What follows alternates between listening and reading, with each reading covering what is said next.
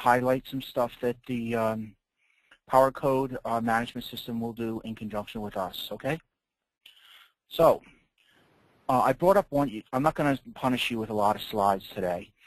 What I'll bring, I have one slide here that shows the logical and physical components of our system, and just let people know when I use certain acronyms like the PRE and the PIC, what I'm talking about. So we have a device called the PRE. That's our enforcement node. That sits on the wire, and out of the box it just monitors all the traffic that goes through your network. And we're able to present some in-depth details about all the stuff that goes through the device. Out of the box, we're a series of 2-port bridges, transparent bridges. We don't have any forwarding table, ARP cache, MAC table, or anything like that. We're more of a bump on the network instead of a hop. So as I mentioned, through the box, we'll be able to show you what all your users are doing by application. We'll show you what percentage of your networks are doing what types of applications, what groups of applications, and all that can be shown within the PRE. So the PRE has a 500 gig onboard hard drive. That's able to show, is able to house this device next here, or in the middle here, called a PIC.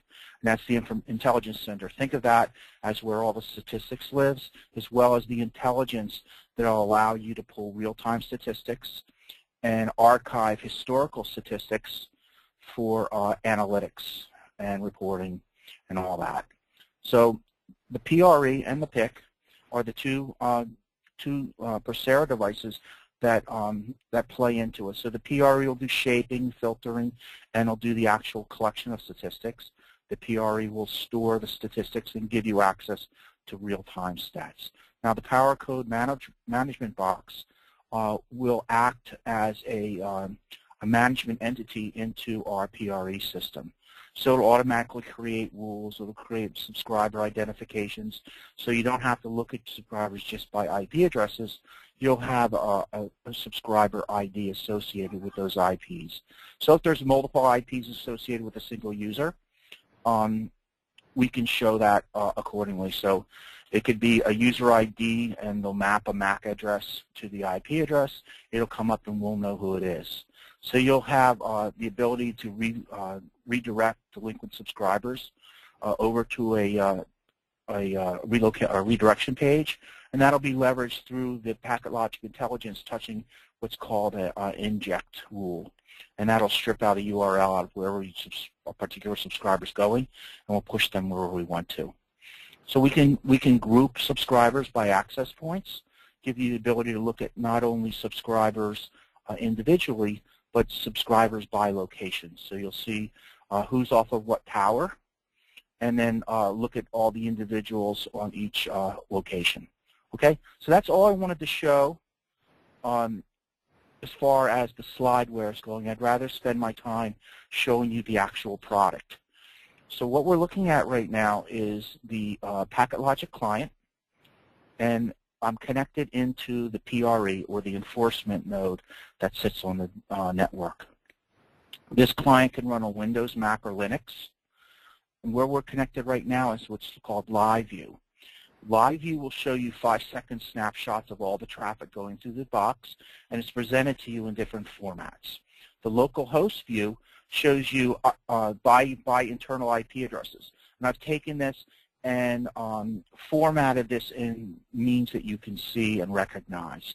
So if you have a routed network, I can show you by location. So take location 1 and replace this with, like, say, tower 1. Everybody that's hanging off of tower 1 can be associated with a given IP subnet or VLAN. There's lots of different ways to associate these locations. Most likely it would be a VLAN, or I'm sorry, a subnet. And then all the users that come on the subnet, you can look at top talkers accordingly. Notice that we have each of these entities showed up with incoming, outgoing traffic, total traffic, connections per second, inbound and outbound, established, unestablished connections, as well as a quality metric. These quality metrics are derived by looking for TCP retransmissions, as well as missed sequence numbers within the TCP header. So we can look at things by location. We can also look at the network as a whole. So if I right-click on the all internal IPs, I can show this network-wide and use a graph. So the graph can show the incoming, outgoing, and total bandwidth, incoming and outgoing connections per second, established and unestablished connections, and then that quality metric which I'd mentioned just a minute ago. So if we go into the internal IP addresses, you can show all the users in the entire network. All these columns can be stacked up, and you can pick your top talkers accordingly. So I grab one of these top talkers, and I double-click into it. It goes into what's called host view. Host view shows you all the application a particular subscriber is using. So this happens to be where they're the client. So this is where they send the first SYN in their handshake for setup. And as servers, this is the ones that respond to that SYN. There's different ways to display this. So right now we're displaying this where the client shows up. And there's a client and where they're going to. All right, so we can lay it out and break all that information down here, what port, where they're going to, or where they're coming from, where they're going to, all broken down. So if I change it to server, it'll rearrange everything, lay it out for you, show you by port, and there, off you go there. There's deeper dives that we'll go into a little bit later on. Suffice it to say, this is searchable. You just type in an IP address, it'll bring it to the subscriber that you're looking for. So that's by internal IP. Now, some things that people are concerned about is DDoS stuff. So here we're able to, while we're not an IDS, IPS, we're able to mitigate some of the symptoms of a DDoS attack or users that are misbehaving. So I have set up what's called a host trigger. A host trigger will monitor all the users' characteristics of their connections. And it's right here in this alarm bell. And what you can do is you can set up certain thresholds of behavior. So one of the thresholds that makes sense is the unestablished connections. Unestablished connections can be indicative of somebody who's doing port scans, SYN floods, as well as if people are affected by botnet attacks and things. So it's unestablished connections where they're trying to bring up a whole bunch of connections at one time. We can see this behavior, and we can take action on the behavior. So the action could be something as simple as sending an S&P trap, logging it, or we can associate the individual users with what are called net objects. And this net object I have, I titled just bad user. And bad user, in turn, can be associated with a TCP reject filter or a walled garden, and keeping the users mitigated while they're displaying the behavior that we don't want to see. If you notice that the actual amount of users contracts and expands, that's because we'll self-heal or put the users back into the user community when that behavior stops. Okay, so if there's a DOS attack or a botnet attack inside your network where the internal users are exhibiting these behaviors, we can in turn stop the behavior, so limit the damage on the attack, and then let the users back when that stops. This could also be in conjunction with a portal, move users over. We can also limit inbound DDoS attacks or DOS attacks by using shaping policies to limit how many connections per second inbound, how many total connections any host from the internet can access your network with. So there's lots of ways to use our product to get the behavior we want. Now this PSM could just as easy be the Powercode management system. And this is where you can show users by a user ID. So I've created user IDs where I've associated IP addresses with users, multiple users with an abstract, which happens to be a name, and then in turn, I can take these users and associate them with a policy, silver, bronze, gold, unprovisioned, knowing I have to associate this user with a policy. Or you can take those users and in turn set up users who don't pay their bill and suspend them. So that's as simple as just taking an attribute and doing a flip switch from no to yes. So if the user is not paying their bill, they could be put in the no bucket, which will turn in, just put them into a portal page, please call billing, and we'll fix you up. So that's with the PS, or the Powercode management system tied in. We also can show IPv6 traffic. Our system is fully IPv6 compatible. We can also be a BGP peer, where we can look at, we can basically suck down a entire route table and associate endpoint IP addresses with internal and external AS paths. I'll show you that a little later as far as where it would be set up. Okay, so that's looking at users by internal IP address. We can also look at them by services. We have over 2,000 services that we can discretely categorize subscribers with. We update our signatures every week, which is the most often in the industry, and we have the most complete signature database in the industry.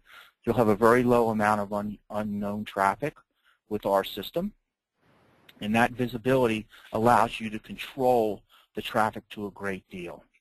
So I just parsed this according to totals. If I click, say, HTTP, if you look down the bottom down here, we'll have a listing of all of an application, and then it allows you to drill down further into it. So any one of these applications has a little explanation of what it is. This particular one has links to the RFCs for it, applications that use it. What I wanted to show you here is all the properties that we can pull out of an individual connection to give you a detailed view and detailed analytics of what is actually going on in these connections. So if you wanted to say if you wanted to know what types of devices were accessing Netflix in your network, we can take this device name category and then tie it to, say, Netflix application, set that up in a property object, and be able to display all the different devices that are accessing Netflix in your network. That can be used over time, and you can look and plan on what types of devices are using a lot. You can see how many users out there, what the traffic mix between users using iPads. So there's an iOS update, you'll know that there'll be an impact on your network. So we can turn around. So that's that. If you want to know the users themselves that are using HTTP in the network, all you need to do is double click. So here's the users that are hosting HTTP servers. Here's the users that are using HTTP itself. We'll resolve the IP address to the URLs. So if I parse in on Top Talkers, say I drill into the connection, we'll be able to, we'll go into the connection. I'll double click in it and we'll get what's called Connection View. Connection View gives you a whole lot of information that is good not only for analytics but also for troubleshooting.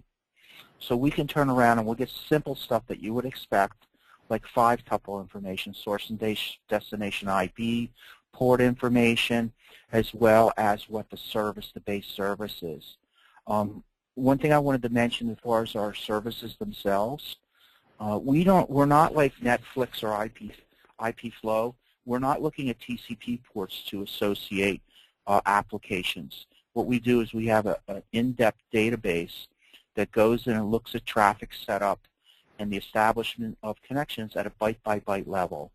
So if someone uses, say, peer-to-peer uses port 80 to try to masquerade as HTTP to get to your network, not going to happen with us because we'll know that it's the behavior is peer-to-peer and what type of peer-to-peer it is, and we'll be able to control it. So we're very powerful. There's a low amount of miscategorized traffic because of the manner that we analyze the traffic with. So I need to remember to say that. So what we'll do in here, we'll also tell you what shaping policies we're associated with for a given flow. We'll show you what priority within our system. We have the traffic. We have 10 levels of priority, well, from 1 to 10, and we also have a 0, which is just a express category that never gets dropped and never gets shaped, that basically is pushed right through the box. But we'll be able to tell you what priority a particular connection matches to. We'll give you VLAN tag information, when the TCP session started, characteristics about the connection. We also can show you what category this HTTP traffic fell into. So I've got a Symantec categorization category intelligence database loaded on my demo system. And what it does, it has a table of hashed URLs. And all those hashed URLs are categorized by Symantec into categories. So this URL, hitase.com, matches up with a search category. So if it's pornography, if it's violence against women, if it's this is that, it can be all these applications be categorized not only for network intelligence, but an offer for reporting, filtering, or shaping. We tell you what statistic rules we're matching on a particular category, on a particular connection, as well as how much latency our shaping objects are adding to a given connection. This is important when you're troubleshooting a problem, gives you a good idea whether a particular shaper is too aggressive or not.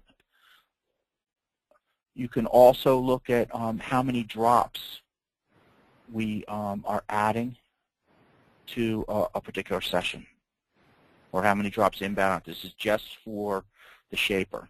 MPLS tags in and out will show diff-serve code points, what physical channel through our system, as well as round-trip timeouts for the system. So let me close that. So we've got these 2,000 signatures on the system. What we can do is categorize these by categories. So instead of looking at just HTTP, you can look at your categories and say, what is your major consumer of bandwidth in your network? You open up file sharing, and within file sharing you have peer-to-peer.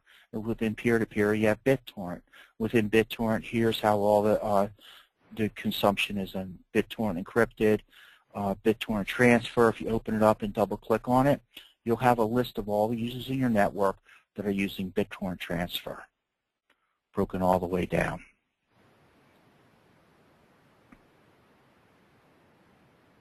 So this is how we also group our filters and shapers. So we can turn around and create these policies and leverage this nesting. So if I wanted to create a policy to block peer-to-peer, I could take streaming media. I could take file sharing peer-to-peer, and it would cover all these applications.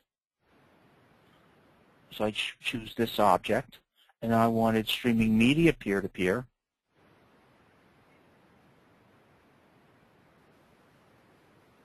It covers all these applications. So two objects cover over 100 applications. It's a very powerful and efficient way to create rules. I'll show you that quickly, or in a little while. So here we are with the live view. So live view itself, remind you, it's 5-second snapshots over an hour period. After that hour period, we'll take that data and we'll push it to our PIC, our statistical database. So here's a view of the statistical database. As much hard drive space as you have to store the data is as long as you can look at it. It could be a very long time. So a couple thousand users, maybe 3,000-4,000 users on one of these devices can last you well over a year to 2 years. So we can look at this traffic. You can look at by the week, month, quarter, whatever custom you want to look at.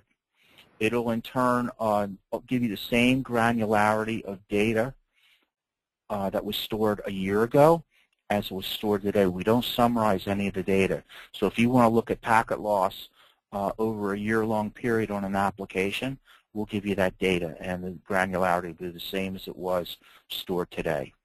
So we already have set up over a week.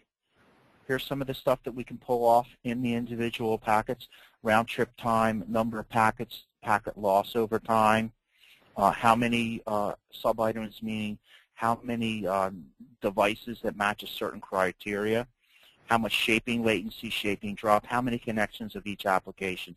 There's a lot more than this, but this is just what I chose on a top level. So if I went and chose, say, traffic, there's lots of ways to show the individual traffic. This is actually showed by individual application. This can be presented as a percentage bar chart, as a line chart, and the line chart shows traffic over a measured period. So this gives you a snapshot over time, or as a stacked area chart. So the stacked area chart gives you a really easy way to look at things as far as analytics. So say I want to look at incoming traffic. So here's all my incoming traffic over the measured period of time. And I want to look at this traffic and compare how much HTTP-related applications are being used at this time. So all I need to do is open up the services and click HTTP, click HTTP media streaming, flash video over HTTP. See how they stack upon one another? HTTP download and HTTP audio stream. There's others in there. But the point being is I can run my mouse across and I can see how much is being used at any given period of time. If I want to look in further detail, I just hold my shift down, drag it across, and I can zoom further in. I can zoom further in than that if I want to, and look at traffic over time. This can be copied, dropped into a document. I can also create bookmarks. So this can be taken and drug right into a folder. So I can turn with this and then rename this into, let's see here. I've done this here. Here, I did delete instead of rename. Zoomed in. And then when I want to come back later on and look at something over a week, I'll double-click and have this. I can take this and export this to the desktop. I can export all these different folders that I've created and export them either as a comma-separated variable file or a PDF. So if I export this to the desktop, I can just minimize. And where is my thing that says weekly? I hope I did that to the desktop. Let me just check. Downloads, of course.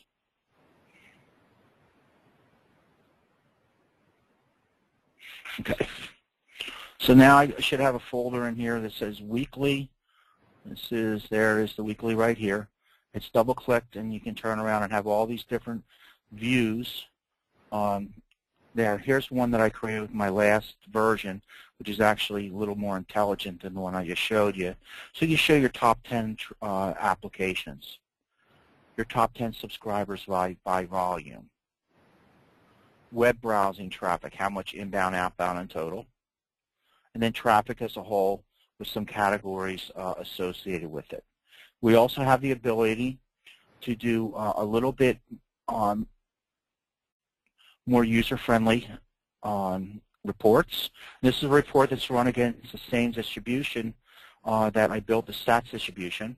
So this information can be sent higher to higher ups or people who may not be as familiar with the packet logic system. It's very easy. You can look at here. We get traffic overview, inbound, outbound total, number of subscribers, traffic per subscribers, bandwidth usage over the measured period of time, connections per second over the measured period of time, your top 10 protocols, amount of traffic, and what percentage of your total traffic it is.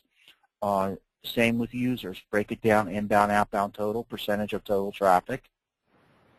Top streaming video applications, how many subscribers are using and what percentage of your subscribers use it. Top file sharing applications, same information. Streaming video subs, what applications, how many users are using it. Break this down as a pie chart as with percentages. You can give you a list of your top 50 streaming video subscribers, what application they're using, how much bandwidth they're consuming. Same thing with file sharing. There's top file sharers in your network. Top.coms by connections and by traffic consumed. Same thing for the .nets. and we have web browsing bandwidth and the web browsing quality over time. Now we have canned reports for this that are for Netflix and YouTube also, and our system can have reports created. They're just an XML format. So that is your statistics view. I can show you a few more interesting things.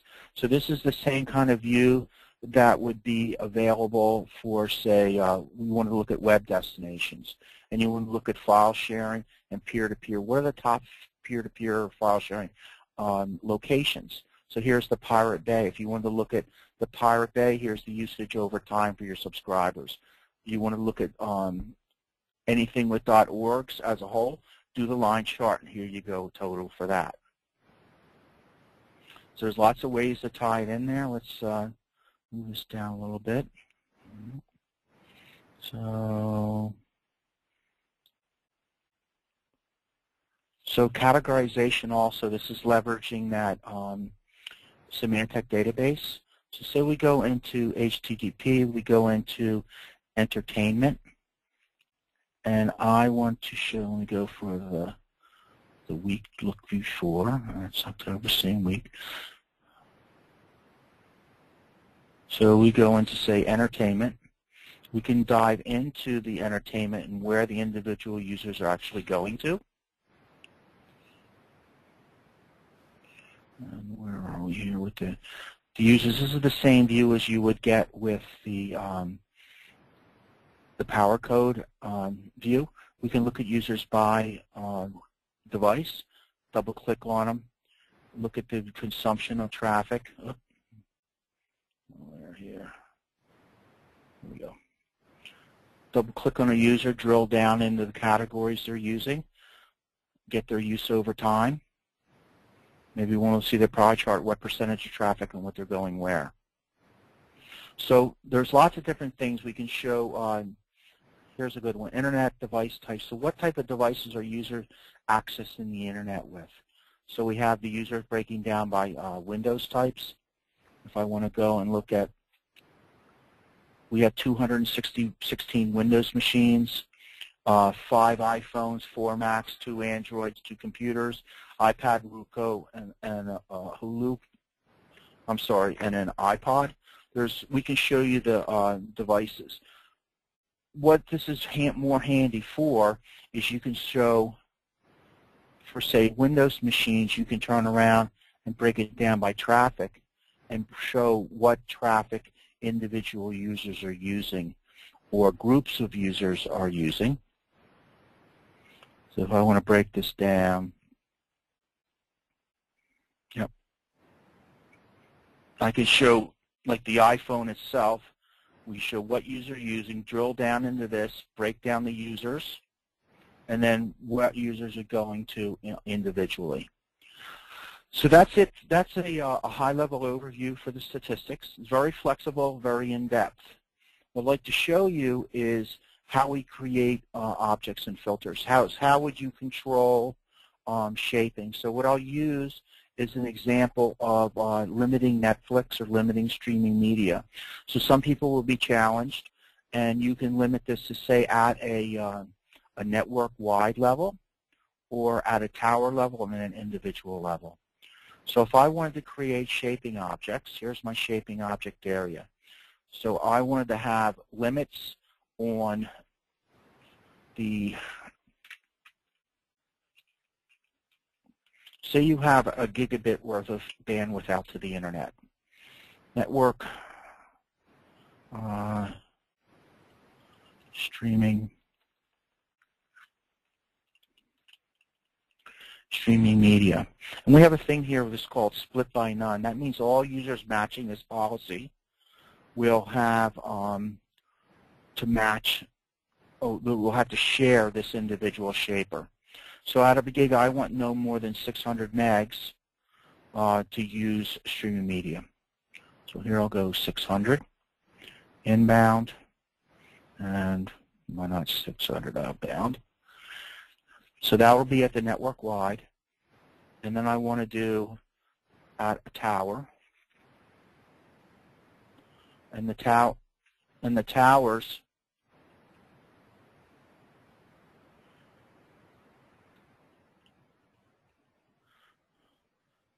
say I have no more than 100 megs. 100 megs, and we want no more than, say, 60 megs at a particular tower full of streaming media.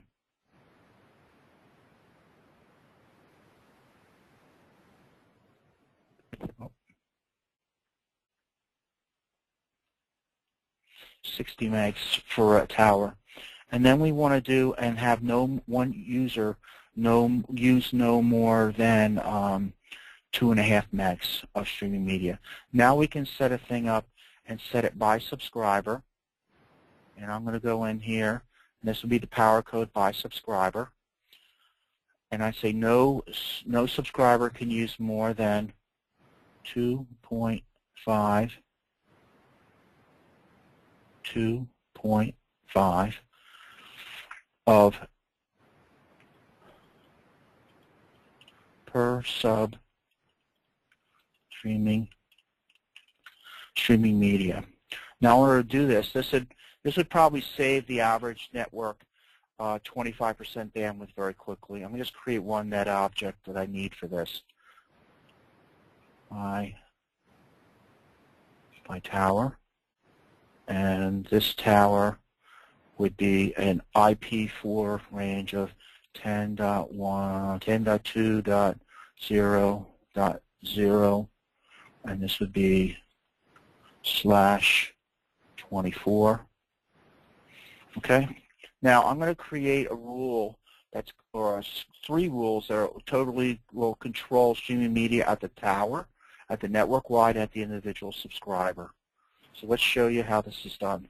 And this is actually pretty quick. If I can do this in a demo, you can take care of your network post-haste. So this would be network wide streaming. So when we create a rule in the packet logic, it would be very easy to say who. That's all your users in your network. And I'll say what. The what is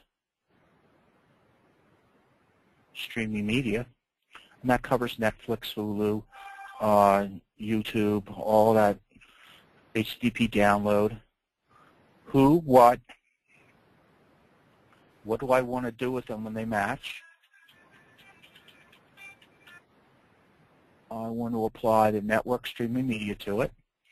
So I just controlled streaming media for the whole network. Now I want to go and do it at a tower level. So tower streaming. Who? And I select tower. What? We take advantage of this nesting rule, and I'll do tower streaming media, and then I'll create a last rule called per subscriber streaming media. Per sub streaming. Once again, who? That'd be all internal users. What? Streaming media.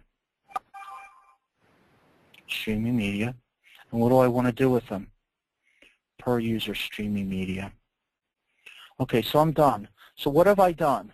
I've gone and said network-wide, anybody that's using the network to get streaming media, they have to share network streaming media bandwidth, and the sum total of all users cannot exceed more than 600 megs. Per tower streaming means anybody that's associated with that tower tries to do streaming media, they're limited to the streaming media bandwidth maximum. Now we can play games with this and have a minimum and have borrowing, so if there's extra bandwidth available for streaming media, we can do this, but I'm just using this as an example.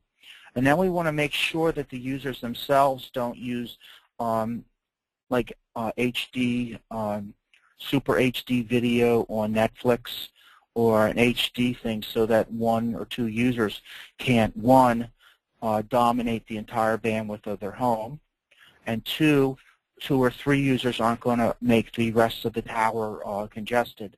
So what I'm going to do is say, you know what, I'm going to change this from low, so I'm going to change this to per subscriber.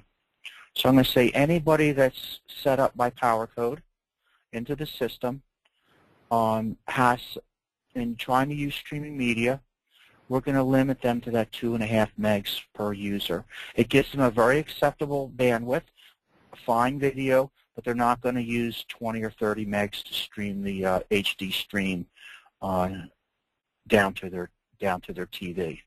So this controls the bandwidth. All of our rules use the same logic, and we could do things like peer-to-peer mitigation, peer-to-peer shaping. We have things called volume-based shaping. So with each of these rules, and the shaping rules, let's grab one of these. We have advanced options. So within the advanced options, we have things called Brown connection fairness. And what that does is has a high water, low water mark within the queues.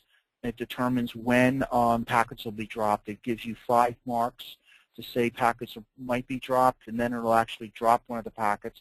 Allow TCP windowing to manage congestion. Virtual queuing, this allows for prioritization and forwarding of time-sensitive traffic like VoIP, things like that.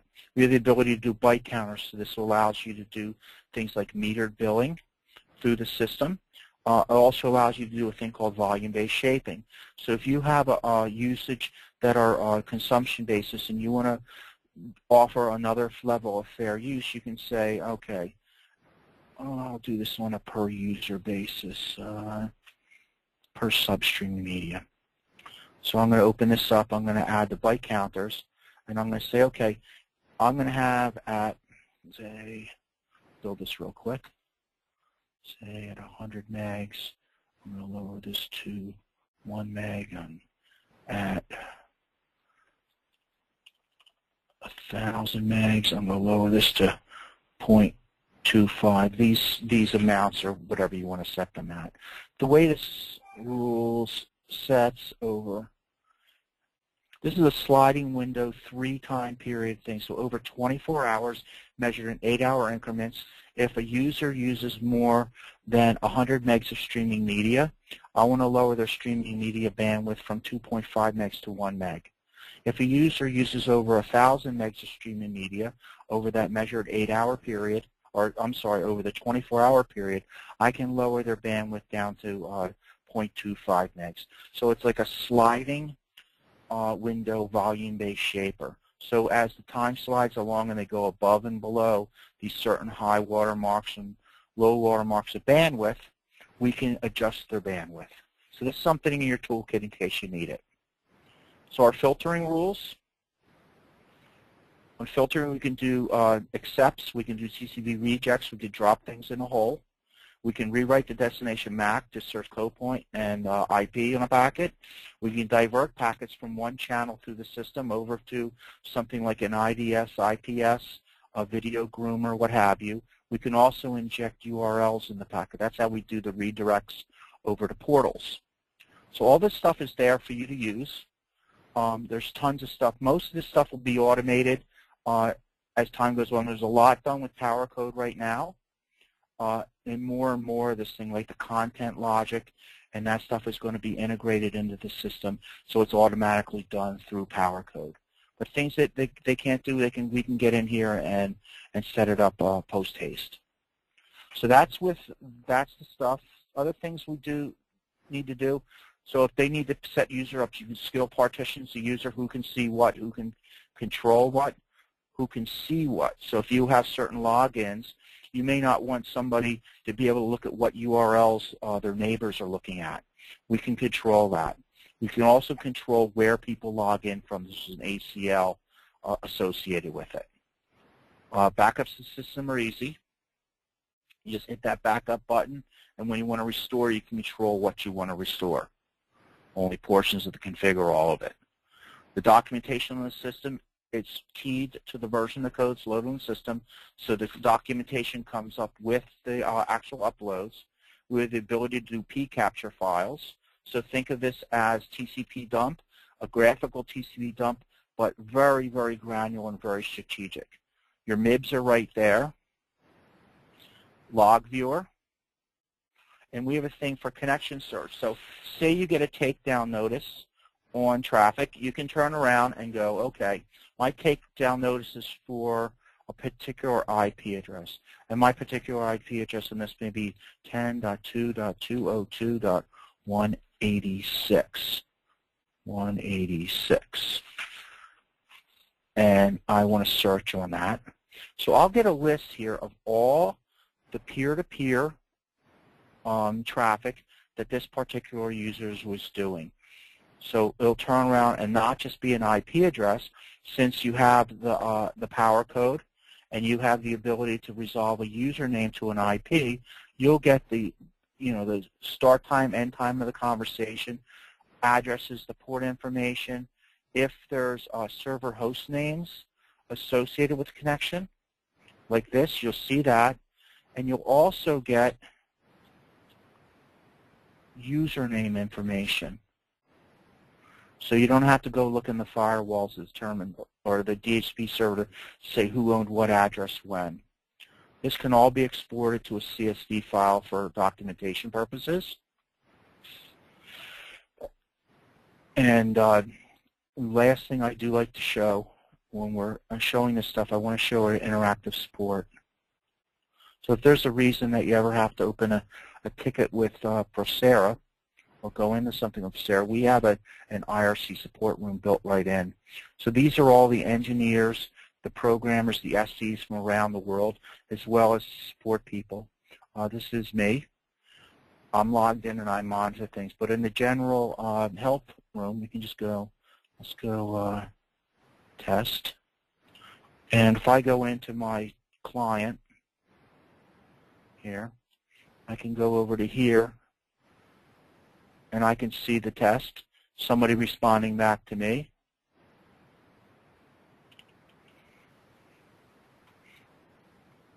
And you've got the response from TechOps right away. So in addition to being able to call 800 number, log into a customer portal, also to be able to go in and do something like, send an email to email support@proceranetworks.com. While you're in the middle of working something, you just bring this window up and start asking your questions. Very helpful. So that is the formal part of what I wanted to show you folks today. So let me see if I've got any questions. Let's see. Yeah, it looks like we got a couple. So there was actually, before we jump into those, Steve, there's a couple of things I was going to show quickly in Powercode. So there's, okay. So Steve's kind of showing you all of this.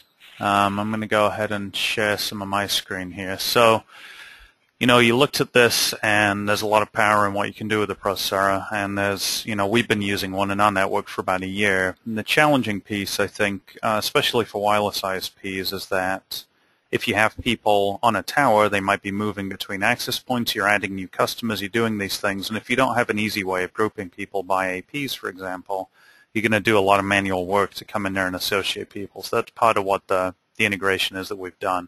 So I was going to quickly show you a couple of things we've done to automate some of this. So Steve kind of showed you how to make a shaping rule in the packet logic client. Well, we also have a way to do it in Powercode.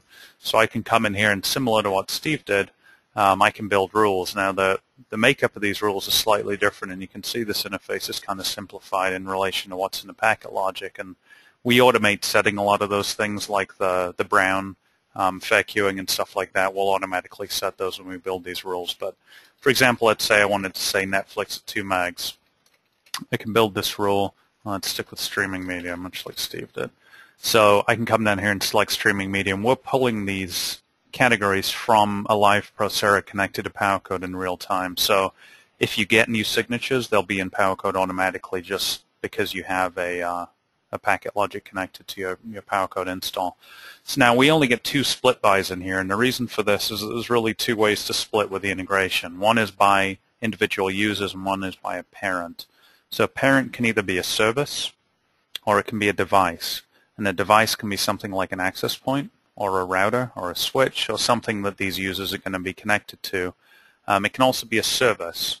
So the internet service you're providing your customer with can have these rules associated with it. So let's start with an example by subscriber. So if I go ahead and create this, and I have this rule called streaming media 2 megs. You can see it matches streaming media. It's 2 megs each way and it's by sub. So if I now go into my services and I edit my fast internet service, down here I have this Procera shaping rules option. I can now pick the streaming media rule. Now what this will do, because it's split by sub, it's going to provide them with the speeds of this service, which is 25 down and 5 up. But if they try and use anything that matches streaming media, they'll get 2 megs. Now because we split by subscriber, that means they're going to get 2 megs each. If I'd set this to parent, every user with this service would have to share that 2 meg bucket. So sharing that bucket on a service basis is probably not tremendously useful, but what we can do is apply this to devices. So for example, let's say I look for my Cambium stuff. I've got a Cambium access point here. I can apply this to the AP. Now, if I applied it in the way that I have it set right now, every user connected to this AP is going to get 2 megs each. But I could also build another rule, and you can apply multiple rules here and do much like Steve did, where he said 60 megs a tower. Well, we can say 5 megs on an AP, 10 megs on an AP, 20 megs on an AP, whatever we need. And the way these get correlated is by the parent-child relationship in Powercode. So one of the nice things we have here is as those user-parent-child relationships change, in the back end we're automatically updating those subscribers in the Procera box, so you don't have to go in and do all that stuff manually. Now you probably, maybe, are still going to want to be able to build some manual rules, and we don't prohibit that in any way. You can still go in and build more complex things, do your statistics, layer other rules on top of this. But this is an easy way for you to automate having rules that are specific to APs or specific to services or both. And you can mix these together, so much like Steve showed, we can have a 2 meg per subscriber rule on the service, but on the AP we don't allow the subscribers to exceed 10 megs in total. And whatever is the most stringent of those 2 rules is what's going to be applied. So while that 10 meg cap has not been hit, the users will all get 2 megs each. Once they hit that 10 meg cap, we're going to start reducing the amount of bandwidth they have and splitting it equally between the subs. So that's a little bit of what it looks like in Powercode. There's a lot more we're going to show. A lot of this is in the version 10 of Powercode that's coming out, and that's something we're going to do another webinar on in the next couple of weeks or so. We do have a couple of questions I was going to run through. So the first question we had was, is this a replacement for the existing BMU or an add-on? So it's a good question. The answer is both. So what you'll do when you utilize a Procera device in Powercode is the Procera is going to replace the BMU from a rate limiting perspective and from a redirection perspective. So the Procera box will sit in line, and it's going to do your rate limiting like the BMU would and redirect delinquent customers like the BMU would. The BMU can now sit out of line, and it's going to do your DHCP for you because Procera doesn't do DHCP, and it's going to do the network monitoring that we do today, so we can ping devices, do SNMP queries, and that kind of thing. You can also keep the BMU in line if you want and treat it as a standalone router. In V10, we have a new version of the Powercode firmware coming out that's going to allow you to really use BMUs as standalone routers much more easily. And so it'll be an easy way for you to keep it in line in the network if you want to. So another question was about some of the potential difficulty of having to manage things in the packet logic, having to manage things in Powercode, and not having a central location to see all that info. So that's part of why I showed this piece. If you're trying to apply rules that would apply on an AP basis, on a service basis, you can do all of that in Powercode and never really use the packet logic client.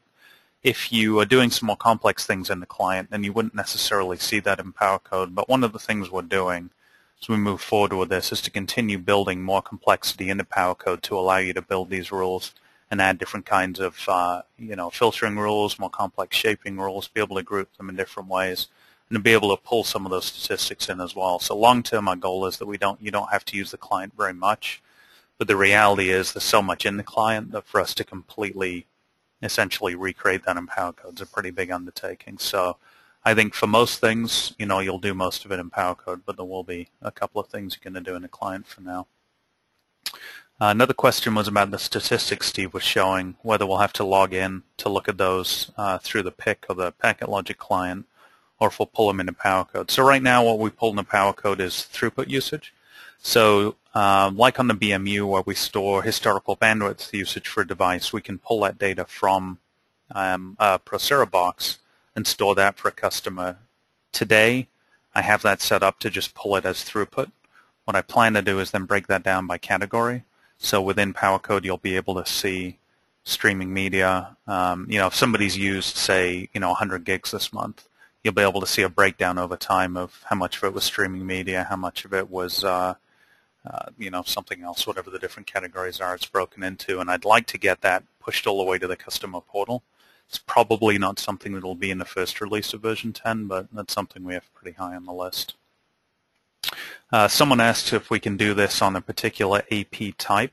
So you definitely can. What you would want to do is build more specific device types rather than just having Cambium access point. I'd have something like, Cambium PMP 450 900 megahertz AP or something.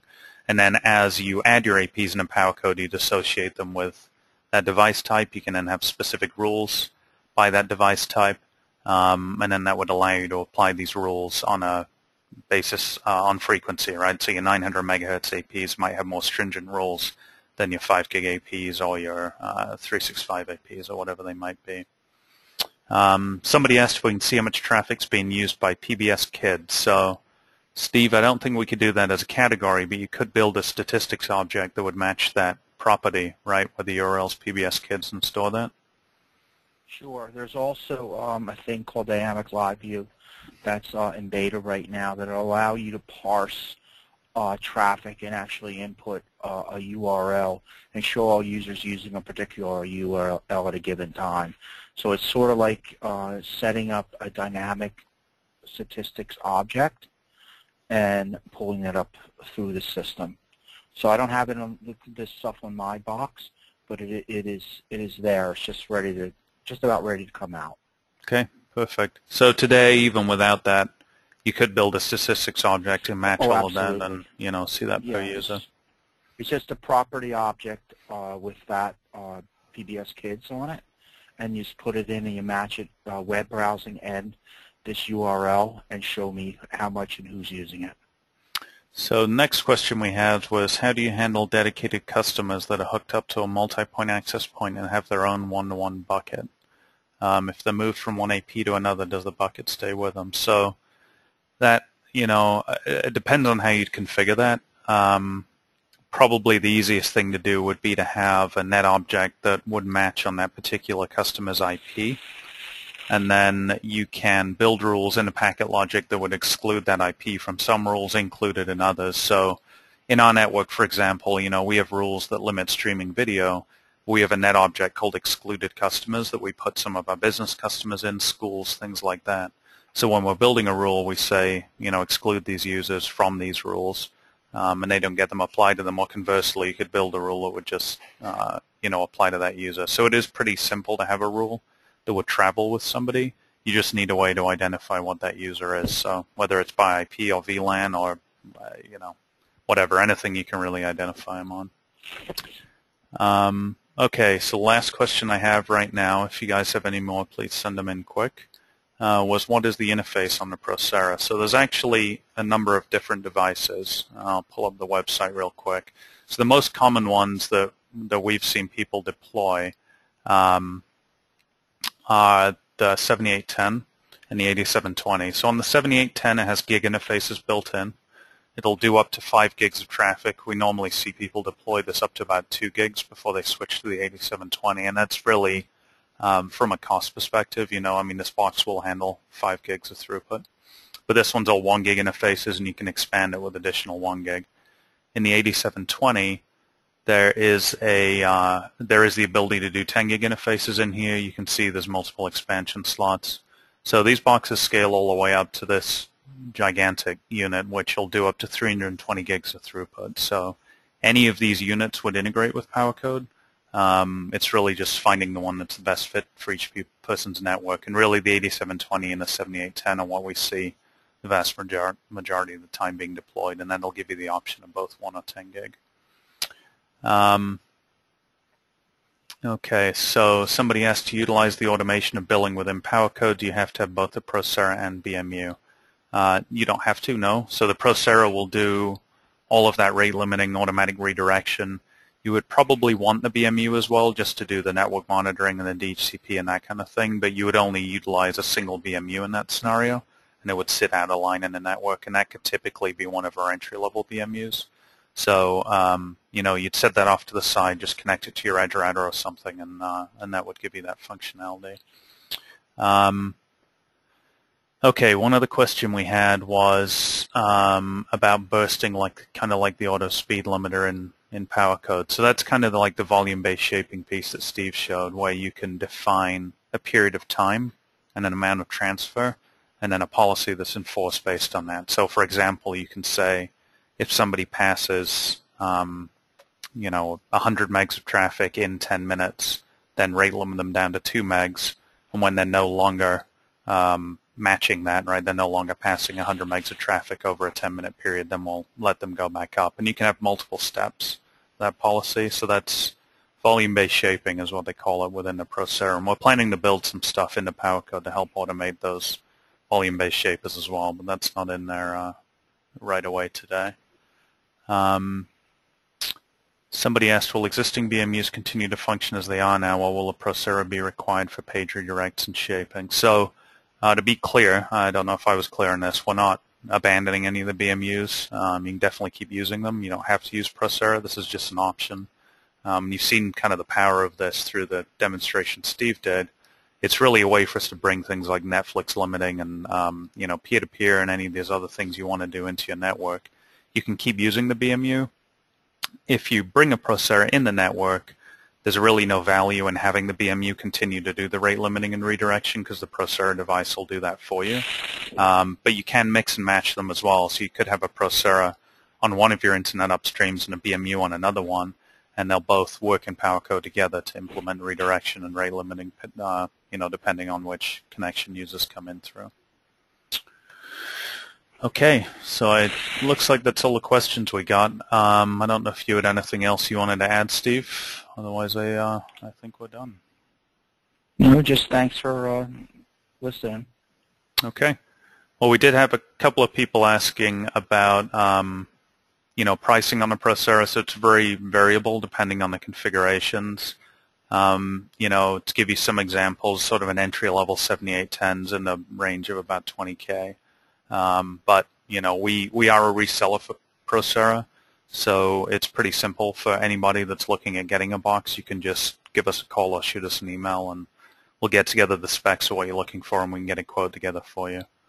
So we did get one other question. The last one I think we'll take is the Procera something a network guy would have to monitor on a daily basis? Would we need someone just to work with us? So no, I don't think so. The initial setup, you'd really go in and configure the rules and the stats as you want, and you'd really only look at it if you're looking for some data. It's going to sit there much like the BMU would today and just do its job. We really log into ours if we need some information, if we're trying to troubleshoot and the data isn't as useful, or if we want to look at the statistics, or we want to implement a new rule or something. But day to day, it's not something we're really playing with a whole lot.